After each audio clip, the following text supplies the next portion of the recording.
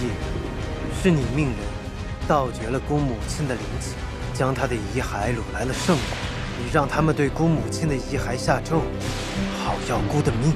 还站在那里干什么？继续啊！跪下，给我母亲磕3个头，向她道歉。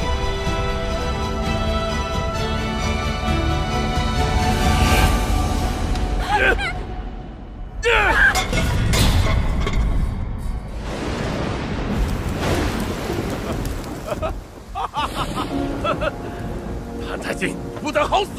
这怪物为什么回来了？你为什么还活着？家父给他的骨骸道歉，该道歉的人是你。天下皆知，你母亲为了生你而死，是你害死了她。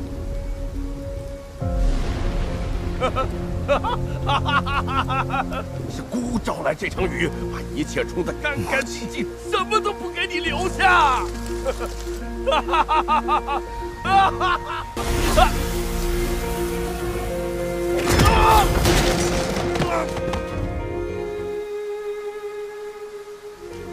去死吧！你这怪物！圣国都要亡了，我能去哪里？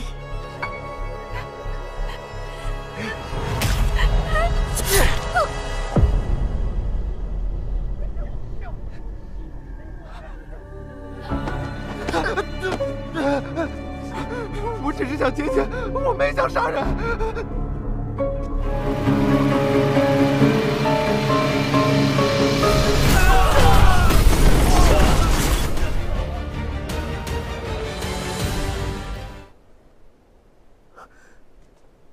澹台烬，普天之下最有权势的人，便是澹台烬。叶秉常啊，叶秉常，你之前怎么没有想到呢？陛下，秉常见过陛下。叶秉常，你要做什么？陛下，愿陛下垂怜，带我走吧。带他走。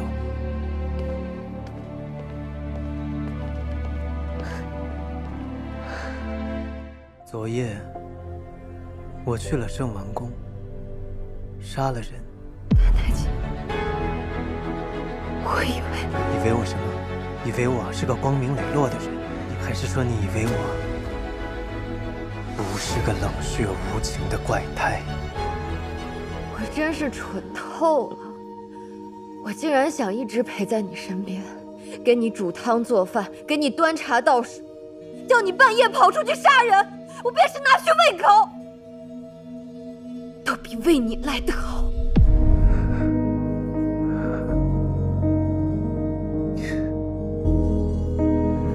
你说得好，你说的太好了，我算是明白了。澹台烬，陪在我身边的人，给我端茶送饭的人，不管是你，还是其他人，或者是没有人，都根本没有什么区别。你以为姑奶奶愿意伺候啊？那你现在就给我滚！还有，叶夕雾，你不要以为哭，都督不会杀了你。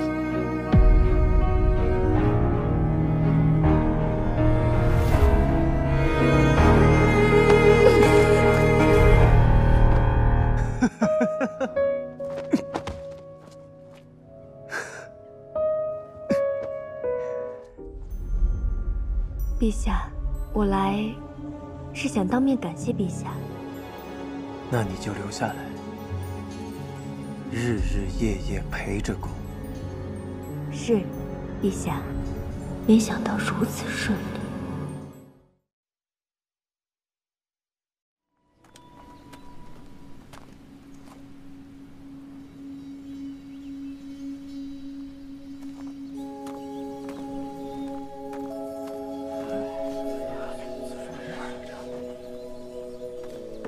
陛下小心！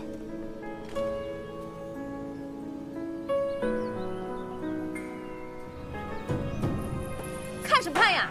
没见过漂亮姑娘。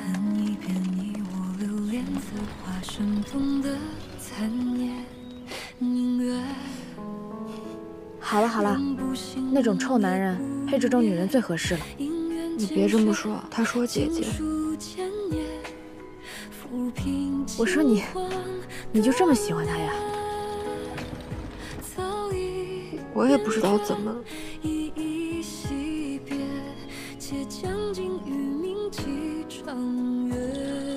好了，不哭了，喜欢上臭男人又不丢人，是不是？好啦，回马车坐，跟姐姐骑马。走了。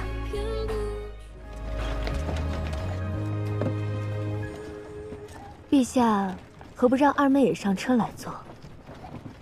二妹先前的所作所为是过分了些，可她终究是个弱女子，陛下不如放下恩怨，宽恕她吧。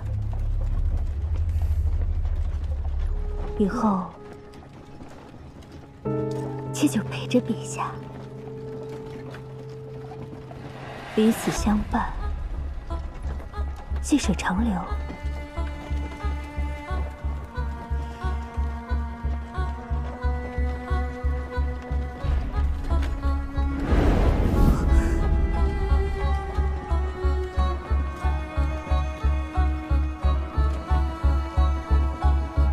故有学累了，你下去吧。在那般若浮生之中，我便倾慕于陛下，立誓此生非陛下不嫁。在那般若浮生当中，你恶事做尽，难道这也想效仿？只是个梦罢了。既知是梦，还提它做什么？叶冰长，姑问，这些日子跟姑待在一起，可觉得开心呢？能够陪在陛下左右，是冰长梦寐以求的事。姑问你开心吗？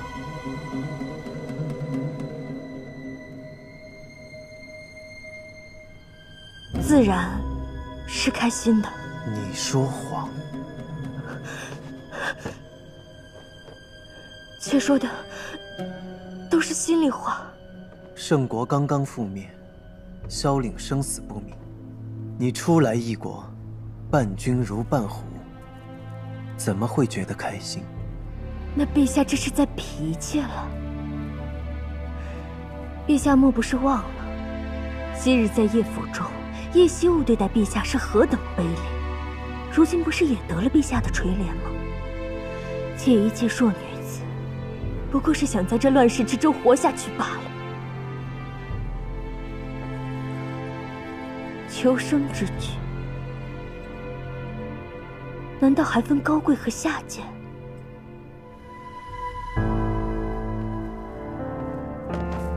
叶冰长，你在姑的心目中，连叶夕雾的一根头发都不如，你是贵世间，与姑何干？